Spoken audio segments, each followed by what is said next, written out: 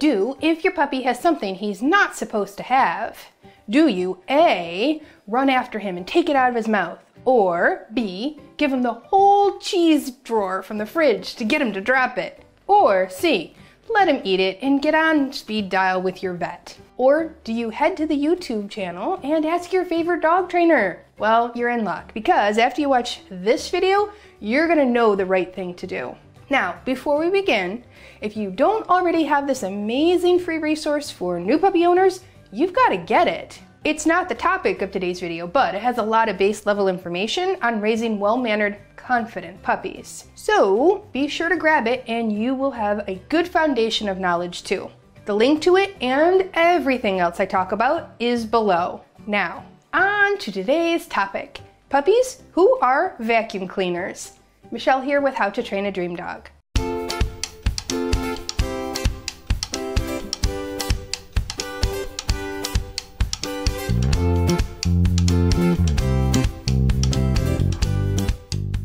I get this question a lot. How do you get the puppy to leave things alone? First, let's get inside the head of those creatures so we can better understand them. Now, I want you to keep in mind that puppy curiosity is normal, and it's usually a good sign. Curious puppy leads to a confident puppy who is interested in the world. Confidence leads to less reactivity when it comes to other dogs or joggers or strollers or new things. Now, you want to encourage that confidence, but in a way that doesn't make your puppy sick or cause harm. So before we get going with these great suggestions, I just want to point out one difference in the case of a more serious medical condition. When talking about puppies who are picking up everything and putting it in their mouth, we aren't talking about PICA. PICA is a condition where dogs consistently eat objects that are not food items. Now, a dog needs to ingest the item, not just chew on it for it to be considered PICA. PICA is typically considered a psychological, obsessive-compulsive habit,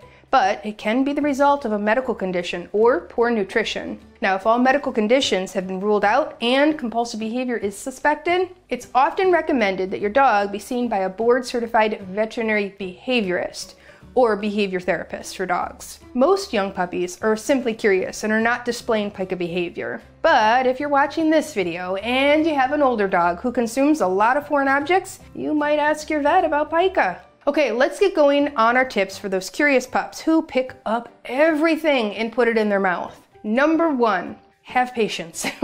For a puppy, this exploration with their mouth is normal and developmentally healthy. Now, it may not be physically healthy though, so you're gonna do what we do with a lot of puppy behaviors. We are going to redirect the puppy to a similar behavior, but in a healthy way. Now, you've heard me say to keep your patience high and your expectations low. But in the case of a puppy who's eating everything, we're gonna keep patience high and prevention even higher. Now, more on that in just a minute. This leads me to tip number 2, provide opportunities for this natural exploration. Now, I know it sounds counterintuitive, and you might be thinking that by giving them opportunities to explore with his mouth, we're actually encouraging the dog to explore more. But I promise you that if he gets to do it in a way that's healthy, he's less likely to do it in a way that's not. So I want you to set up opportunities for your dog to explore. Now, this could be a new room in your house where you go exploring with the puppy on a leash. It could be a busy box of a new item that he's never seen before, or it could be a sniff box of things that he wants to eat, but he shouldn't. Now, a sniff box has holes in the top, but he can't put things that are in it in his mouth. This way you can bring in things from outside for all that interesting sniffing. Now, check out this comment that one of my students made recently in my Facebook group, Puppy Training with Michele Lennon. We had received the question about how to get the pup to stop eating stones, and Nadine commented on the post. She said, "My German Shepherd Callie was an attempted stone eater, and I have decorative stones outside. While working on Leave It, I had her on a lead for all toilet breaks and anytime she was outside. I also interacted with her and made myself the most interesting thing, so she literally got no chance to fixate on the stones and rehearse the behavior of picking them up." She also says, "I also planted dog-friendly herbs so that she could enjoy sniffing those. Now she can sniff the stones and walk right past them and hasn't attempted to touch them in about a month. There's so much that I love about this suggestion. Nadine helped prevent the behavior from happening by using a leash and keeping her dog's attention on her. Now, she gave Callie other opportunities to sniff interesting things, and she was consistent and patient. Excellent work. Now, we have even more tips for you, so let's keep going. Tip number 3 has us thinking more about things into the future. We will begin some training, but keep our expectations low and our patience high. So tip number 3 is to begin work on leave it, just like Nadine suggested. Leave it is a skill that requires a dog to go against their natural instinct and move away from something that they want. Now, this means it has to be practiced a lot in order for it to become a habit. You're going to want to start with easy things that your pup doesn't mind leaving, and use high-value treats so he gets motivated to listen to you. The games for Leave It and its cousin Drop It are in my online course. And if you're not already enrolled, that's going to be something you should seriously consider. And not just because I created it, but because over 7,000 students are loving it. Okay, on to tip number 4. Prevent unwanted behaviors from happening. So, tip number 2 taught us that we're going to allow the behavior in a structured and safe environment.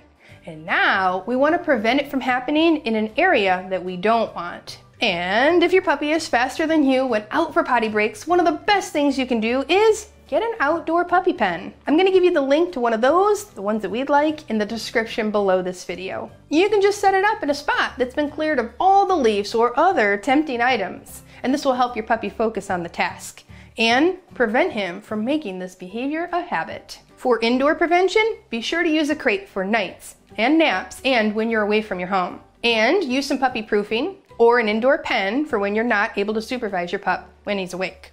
Now, if you picked up on the leash in the earlier comment from Nadine, that leads me to tip number 5, leash skills. But let's make sure that we're on the same page here with the use of the leash. Now, if you were thinking that we'll just use the leash to physically pull the puppy away from sticks or other interesting items, you're incorrect. The leash is like a seatbelt, not a steering wheel. Now, it's only used when in an emergency. The real MVP is your training, where you teach your puppy what you want them to do while on a leash. We recommend using a leash for training sessions, even when they are not specifically leash skills. Because when you use a leash for training consistently, your dog is more likely to be tuned into you and pay attention to your cues. This is just like how service dogs know they're working when wearing their vests. Same concept. Okay, who's loving this info? Are you getting a lot of ideas about how you can work on this frustrating behavior with your puppy? If you love it, show it. Give us a share, a like, a subscribe, or just leave us a super thanks. Dogs aren't the only ones who benefit from positive reinforcement.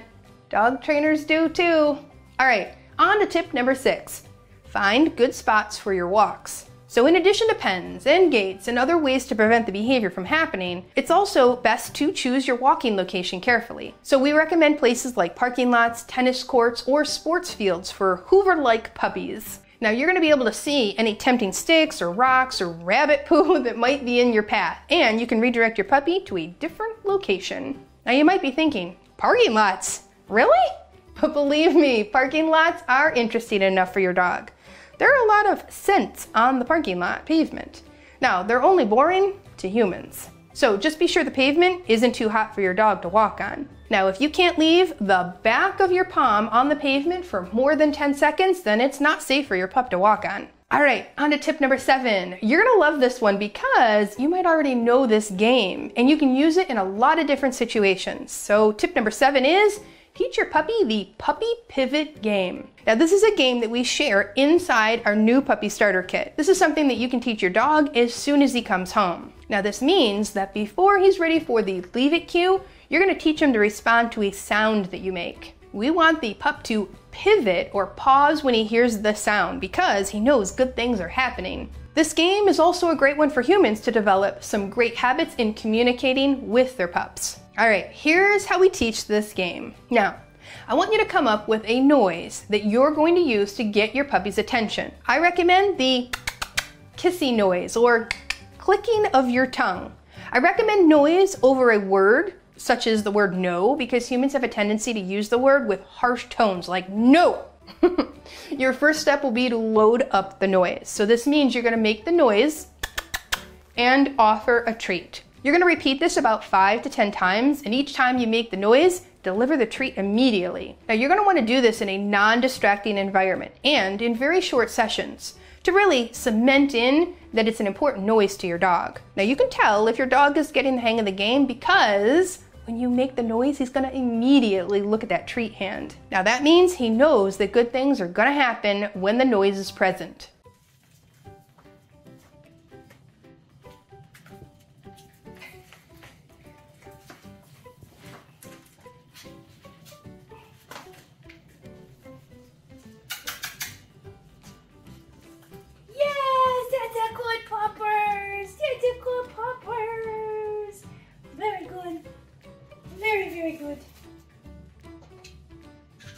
That's great. This means you can move on to step number 2, practice in neutral settings. That means you're going to find good opportunities to continue to practice this noise when your dog has the greatest chance of success. Now, I want you to check out the new puppy starter kit for the puppy pivot game and the step-by-step set of instructions to teach the skill to your puppy. The skill really is super useful. So for example, when Pickles, my dog, heads for my shoe, all I have to do is make the kissing noise and he immediately heads in another direction. I don't have to yell, "Leave it!" I don't have to run after him or try to grab his collar. So that's the benefit of this and other training games. Your dog knows what to expect. All right, I do have a bonus tip for you if you used every one of these tips in today's video and your dog is still getting into things. A comfortable and well-fitting muzzle. I actually think that all dogs should be trained to happily tolerate a muzzle. Now, I recently had a question from a fan about a muzzle because she was moving to an island and the ferry to the mainland required all dogs to wear a muzzle. And another commenter mentioned that the public transportation where she lived had a similar policy. Muzzles aren't bad. They're just another tool, but they must be sized correctly for the comfort and safety of your dog, and they must be desensitized to it. We like the Muzzle Up project because they teach you how to choose the best one and how to help your dog get used to it. You can find them here. All right, that was a whole lot of information all at once, but you have the critical thinking human brain, and I believe in you. And if you're ready to implement these suggestions, you can get started today. And if you're ready for the training games, check out the link below to my online course. In addition to Leave It and Drop It, you'll get leash skill games and games to teach recall or the come cue, and some help with frustrating behaviors like biting and jumping. And you're gonna get some awesome lessons on canine communication and body language. And with no expiration date, you can take it at the pace that works best for your dog. What are you waiting for? Let us know in the comments if you have any questions and we'll help you along. All right, until next time, this is your favorite certified puppy trainer, signing off.